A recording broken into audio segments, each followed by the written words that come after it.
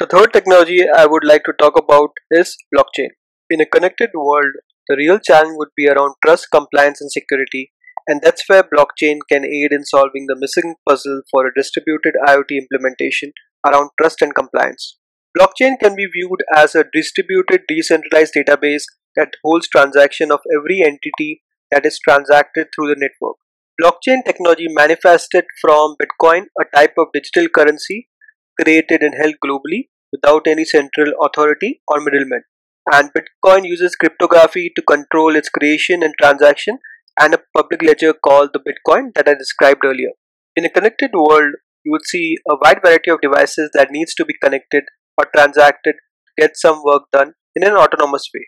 For instance, take an example of a connected car solution. How do you ensure the part being replaced in a connected car are new and genuine? Can this be from different manufacturers? What is the life cycle of the new device? Can this new device connect to existing devices? What all services was done in the old device? The other example is of a connected home, where you bring in a new device. Would that be allowed to connect to other connected devices? Many of these can be first time interactions. For instance, a home automation device like a security alarm would need to integrate with various devices from different manufacturers, which needs to set the right context to raise an alarm to the security device. The fundamental question arises, should the devices be allowed to connect and communicate with each other? And what is the life cycle of the device? And there are a lot of challenges around authenticity in the simple use case, and everything in the end boils down to trust between the devices and who maintains the trust.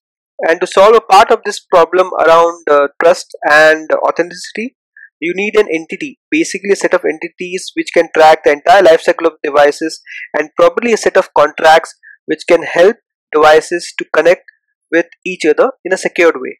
One can start with embedding devices with blockchain API right from the manufacturing process to track the entire life cycle.